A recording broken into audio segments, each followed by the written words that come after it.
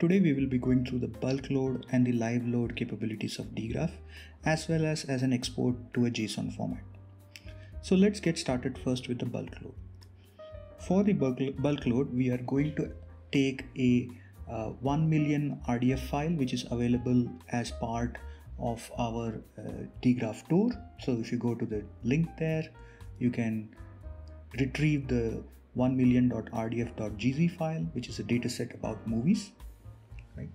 And then we also have, along with this dataset, we have the schema which you see on the right hand side.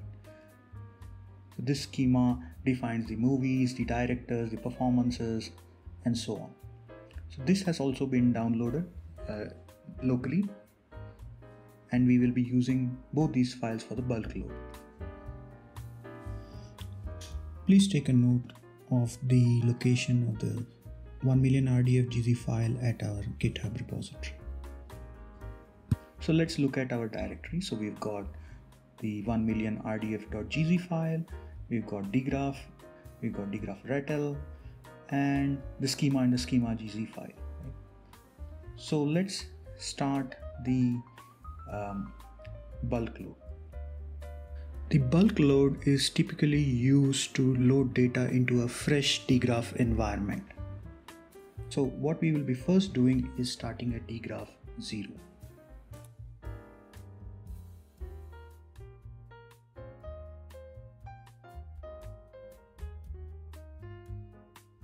Zero has now been started.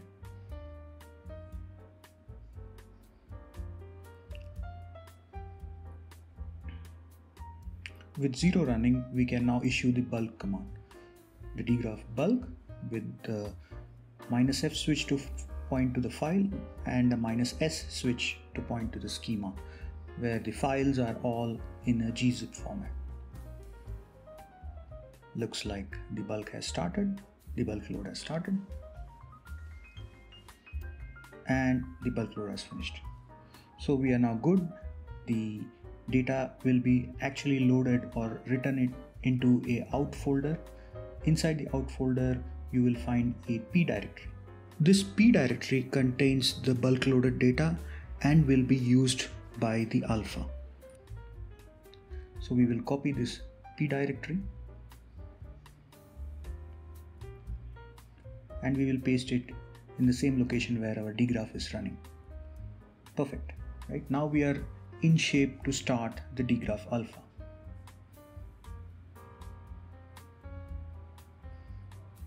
So we will issue the Dgraph alpha command. The P directory is already locally available, so now Dgraph alpha is able to read all the predicates, so data is now loaded.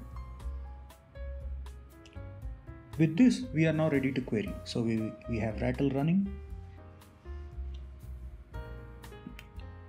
So when we log on to Rattle and we fire a query where we are looking for movies with the name Holmes in it, so we've got a bunch of movies already available from the dataset.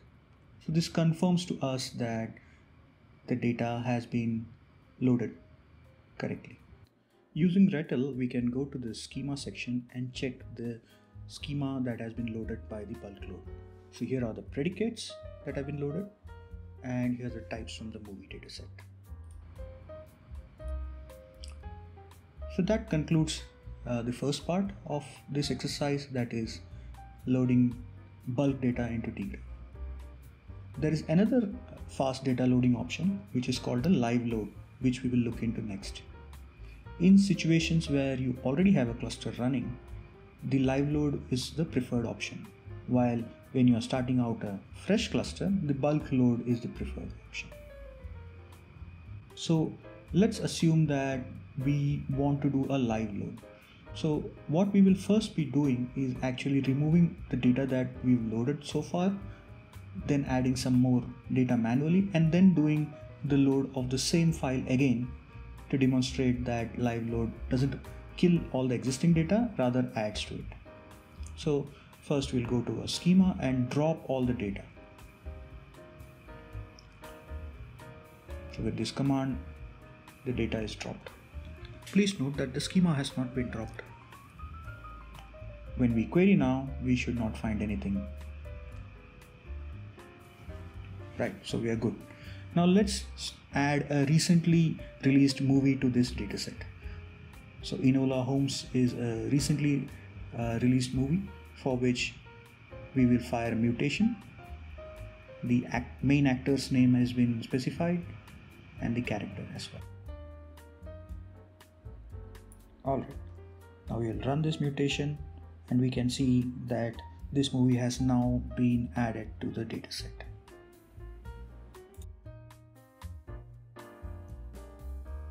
When we query, we are able to find this particular movie. Now we will do a live load. So in order to do the live load, we issue the dgraph live command, and again we are using the same file that we originally used. Please note that the schema has not been dropped from the server. So we are not passing a schema file with the live load command.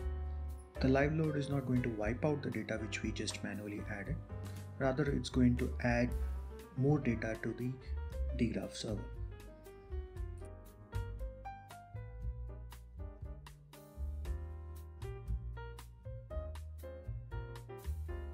Alright, looks like the live load is nearing completion. It's done. Right? So now if we go back and query in RATL, we should be able to find the original dataset plus the data we recently added. So here's the same query again, and you could see a bunch of Sherlock Holmes related content, and you could also see the Enola Holmes data. Great. Looks like the live loader has worked. That concludes live loading. Now, so far you have seen the data formats being in RDF. The last part of this exercise, we will use the export command to write into a JSON format.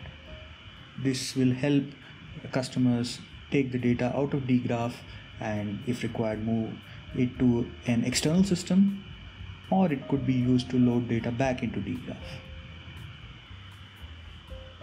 The JSON format is open, it's not proprietary, and you could read it easily. So here's the command. We fire the export mutation to localhost admin. So this is the alpha. We can specify a RDF or a JSON format. We are going with JSON. Alright, we can go and check the Dgraph alpha logs now. It looks like the command has been issued. The export is ongoing, and now it's done. So if you want to go and have a look at the data, you could just go back to your folder where the Dgraph has been running and go into the export folder. So inside the export, you will find a new folder and you could see the JSON file there. We're just going to extract it. And now we will go back and check the contents of the file. So if we go into the folder where the JSON file was created, now we could explore the JSON which has been exported, and if we search here, we will find the data that we just added. It's in an open JSON format, so you can use it for any other purposes. That concludes the demo.